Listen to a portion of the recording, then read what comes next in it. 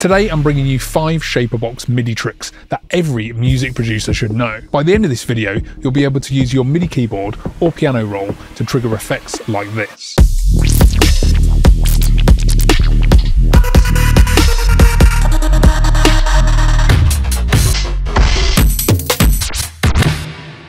So to start, we need to set up our MIDI routing. MIDI itself doesn't contain any sound. Instead, it's note data that tells instruments or plugins what, when, and how to play. No matter what DAW you use, you'll need 2 tracks. One containing ShaperBox, and a second empty MIDI track that you'll use to send MIDI notes into ShaperBox. On our website, you'll find a whole bunch of MIDI setup guides for different DAWs. I'll link to that in the description. Here in Ableton Live, make sure that there are no devices on the MIDI track, otherwise the routing won't work. Now I'll route the MIDI track's output into the ShaperBox track, and make sure the correct ShaperBox instance is selected in this second menu. To check if MIDI is coming in, I'll open any shaper and switch the LFO mode to MIDI. Now when I play MIDI notes on this MIDI track, you can see this lamp light up. So now we're good to go. And note that this setup is the same for other effects that accept MIDI input, such as kickstart, snapback, and filter shaper XL. Now we're all MIDI'd up, let's have some fun with ShaperBox's LFOs. Each of ShaperBox's shaper effects has at least one LFO wave. This is a drawable curve that can be any shape or pattern you like. A wave can be triggered in 3 different ways. By default, they play and loop in sync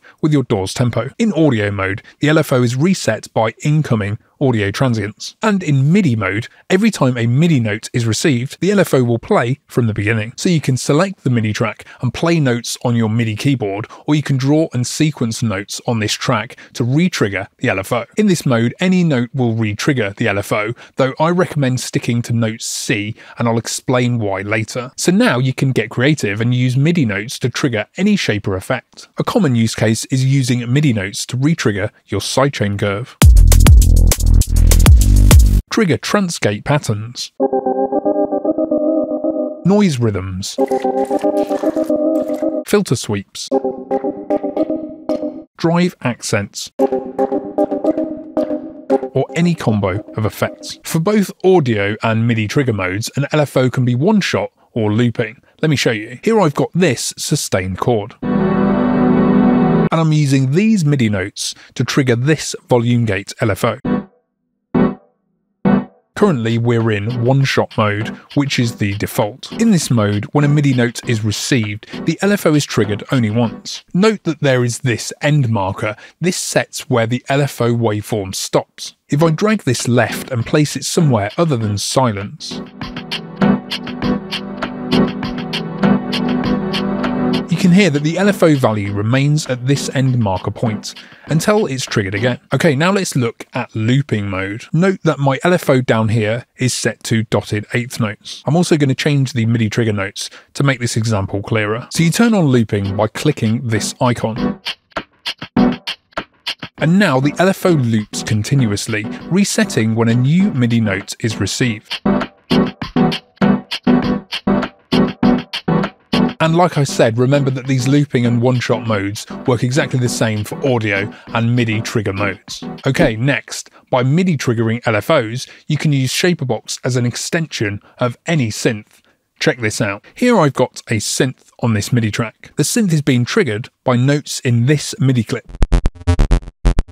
Let's insert ShaperBox on the track. What I want to do now is use these same MIDI notes to trigger ShaperBox's LFOs. In most DAWs, you'll want to copy the MIDI clip to another MIDI track and set up the routing I showed earlier to send those notes into ShaperBox. But here in Ableton Live, we can do some clever routing. I'm going to group my synth into an instrument rack, then add a second chain. In this second chain, I'll add an external instrument device, and here I can send MIDI out to the ShaperBox instance on this same track. So I don't need to duplicate the MIDI. Okay, so the same notes playing the riff are now being routed into ShaperBox, which means I can use all the different shapers in MIDI trigger mode. And almost as if they were inside the synth, the LFOs will be re-triggered on each MIDI note. Starting with a filter, I've made this squelchy filter pluck by drawing this tight curve.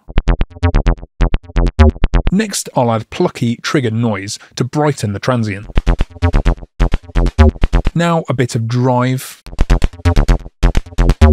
and crush. And now I'll add reverb that swells out after each note. So here's an A-B between the plain old square wave I started with and with all the MIDI triggered shapers on.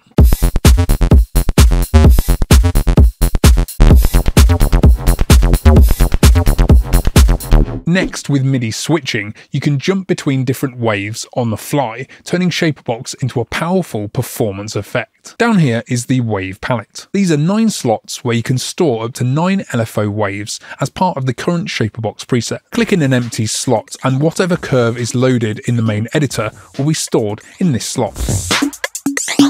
Now change the wave in the main editor and store this in another slot.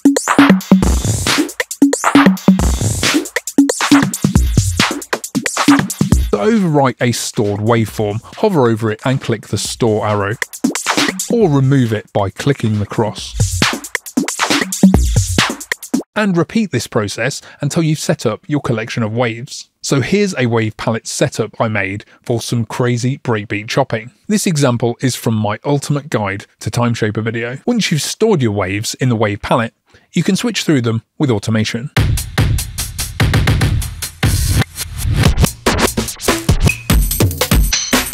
The parameter to automate is the name of the shaper, the current frequency band, low, mid or high, and the word wave. So for example, here I'm automating time, mid, wave. However, the more powerful way to program wave switching is by using, you guessed it, MIDI. Here I'm going to toggle the MIDI switch option. As you can see, each slot is now labelled with a MIDI note, C# to A. And now you know why I said to use MIDI note C for MIDI triggering. That's because when MIDI switch is on, all notes except C are used for switching. Only use C notes for triggering, and you can use both MIDI switch and MIDI trigger at the same time. So let's make sure a MIDI track is routed into ShaperBox like before. And playing or drawing MIDI note C# to A will now load the corresponding wave. So here's a MIDI pattern that plays these time shaper stutters and repeats on the fly.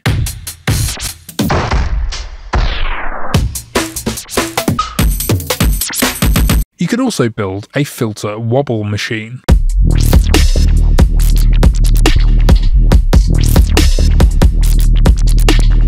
Or make transgate switches.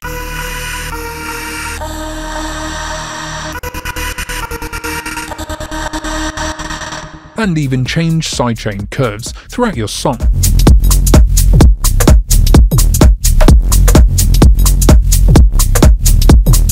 Note that you can also store waves from different shapers in the wave palette. The colours of the notes indicate which shaper the wave will be loaded into, and you can even switch waves across different frequency bands. Next up, here's a ShaperBox MIDI trick I bet you haven't tried. As I showed earlier, this LFO length option sets how fast a shaper's LFO will loop. So you've got the usual beat synced options and Hertz mode for unsynced speeds. But then you've got this pitch mode. When I select it, the trigger mode switches to MIDI. Now, when I play MIDI notes into ShaperBox, the LFO speed will be set to the frequency of the MIDI note I'm playing. Give it a go for bizarre ring mod style effects. For a broader range of tones, transpose the incoming MIDI by plus or minus 3 octaves. And try reducing smooth for more grit.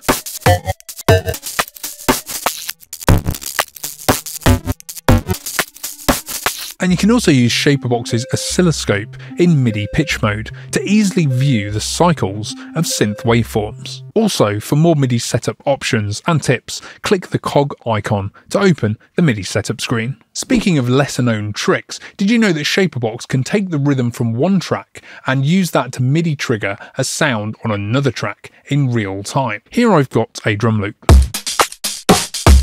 I'll load ShaperBox and load any shaper, select audio mode and click this cog icon to open the audio trigger setup screen. You can see that ShaperBox detects the drum loop's incoming transients. And what's cool is that you can convert those detected audio transients into MIDI notes to trigger other sounds in your track. Here in this MIDI Out menu, you can choose to output any MIDI note. I'm going to leave this at C3. Then on another MIDI track, I've got this sample loaded into a sampler. On the input of this track, I'll select my drum channel and the ShaperBox instance, and now I'll arm the track. Now ShaperBox is outputting the drum loop's detected transients as MIDI notes C3 to trigger my sample. And how about we do the same with another channel and trigger an 808 bass. From here I can play around with detection settings to add or remove triggers and play back more or less notes on the fly.